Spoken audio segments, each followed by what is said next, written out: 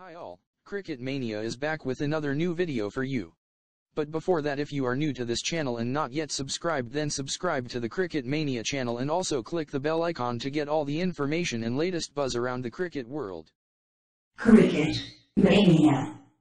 On the opening day of the second phase of Indian Premier League 2021 in the UAE, Royal Challengers Bangalore captain Virat Kohli announced that he will be stepping down as RCB captain following the culmination of the season.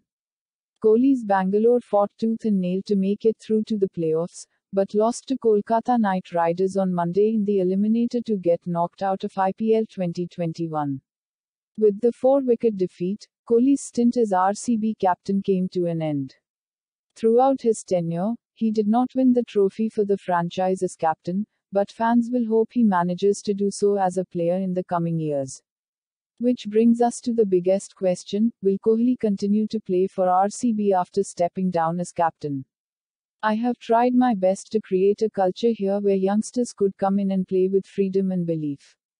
It is something I have done with India as well. I have given my best. I don't know how the response has been, but I have given 120% to this franchise every time, which is something I will now do as a player, Kohli said at the presentation ceremony. It is a great time to regroup and restructure for the next 3 years with people who will take this ahead, he added. On being asked if he will continue with RCB, Kohli said, "Yes, definitely, I don't see myself playing anywhere else.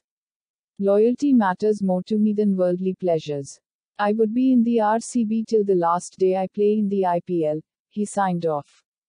Since taking over as captain of RCB in 2011, Kohli has led the team in 140 matches, winning 66 and losing 70, while 4 games ended in a no contest.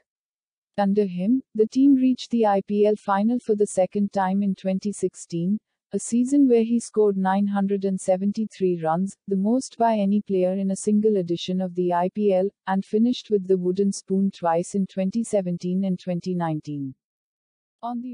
That's it guys for now. If you like this video, then hit that like button. Also don't forget to share it with your buddies. And let us know your thoughts on this in the comment section. Tada!